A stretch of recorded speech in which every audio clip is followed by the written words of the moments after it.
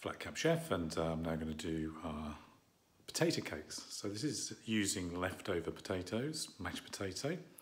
Don't want to waste food, just take it, pop it in a bowl, the extra bit of cling film on the top, pop it in the fridge, and you can keep it for a day, 2 days, it'll be absolutely fine in the fridge. And then you can bring it out and make these lovely little potato cakes as a snack or accompaniment. So let's come down and have a look. So I've got a knife.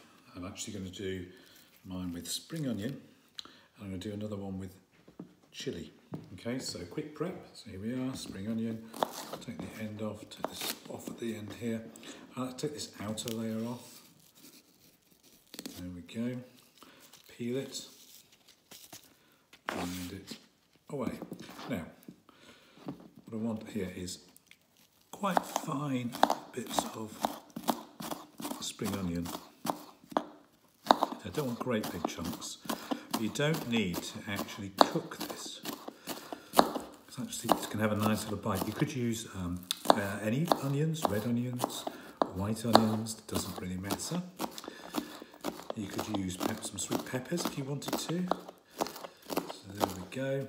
I've got my spring onion. I'm going to do a quick bit of chopping there just to get it a little bit smaller.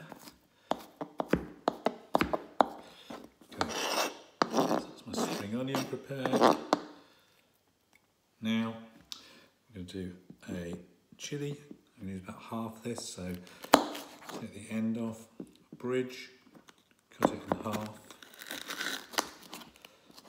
There we go. Now we don't want these white seeds in here, that's the real heat. So scrape those out. Then I push down a little bit to open it up. Not on the shiny side, as I've said if you watched the video on chilies. And then, sorry, I'm going to cut like this, just strips.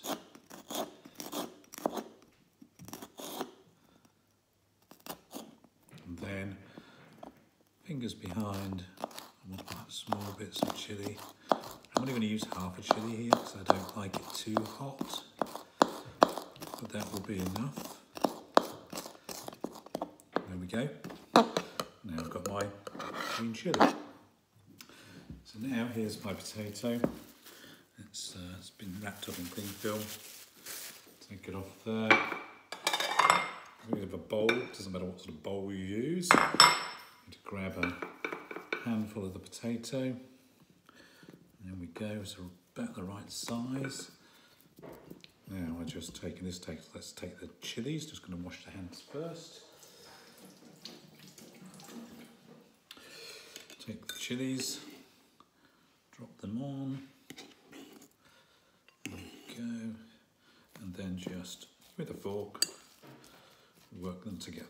That's all we need to do, get them nicely mixed.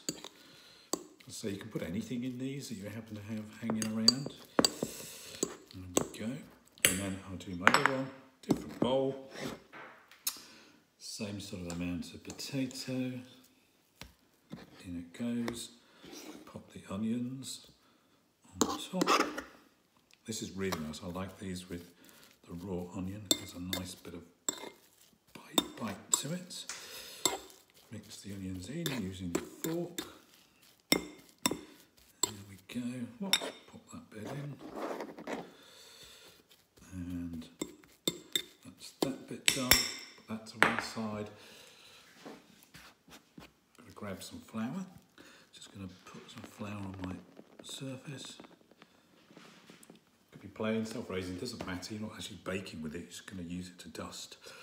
Get some flour on your hands. Let's go back to the chilli, there we go, pop it out into my hand. Quick roll in the flour, then we're just going to shape it. I want this to be about a centimetre, so 3/4 of an inch thick. There we are. Quick coat in the flour, back in its bowl. We'll do the second one. So this is the one with the spring onion. Getting a bit more flour on my hands, stop it sticking so much. There we go. Drop it in. There we go. Shape it. So So the nice big ones, you can do half the size if you want to, but that's a good size for me. You can see it's thereabouts the same. A bit more flour on there. Back in its bowl. I'll wash my hands.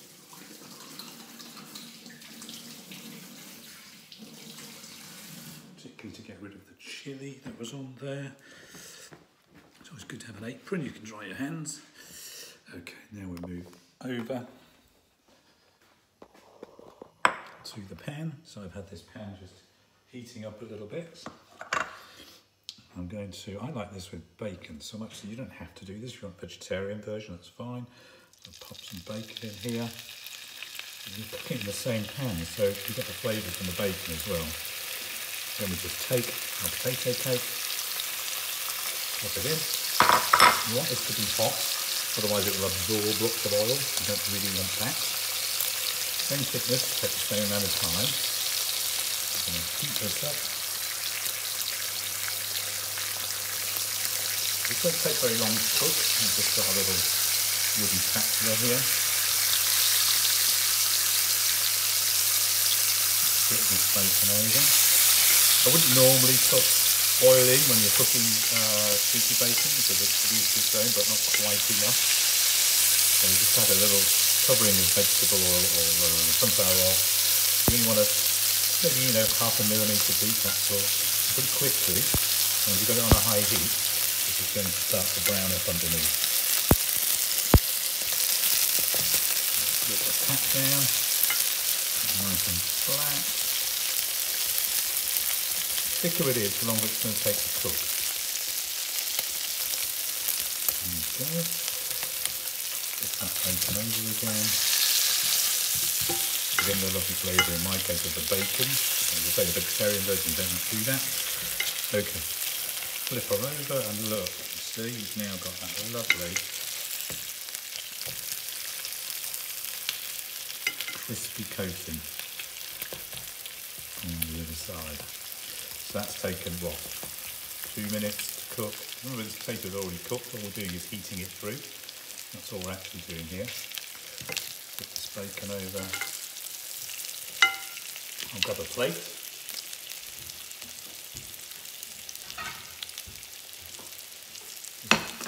Almost to the point where we're ready to serve this. So you get a nice crispy coating on the outside. That's helped by the flour. You do have it on a reasonably high heat, otherwise you won't get that, and it'll go a bit soggy, which you don't really want. So I've got my bacon. I like to use a little bit of kitchen towel on the bacon. That's coming out now because I want to absorb the excess fat that tends to sit there. So we're literally just going to use some kitchen towel. Meantime, that's still cooking nicely. Just check again. Looking great. So I think that's now done. So we pop that onto the plate, move this off the heat. Pop it into there, artistic arrangement of bacon, and there we are, leftover potato cake, in this case with chilli or spring onion, all sorted.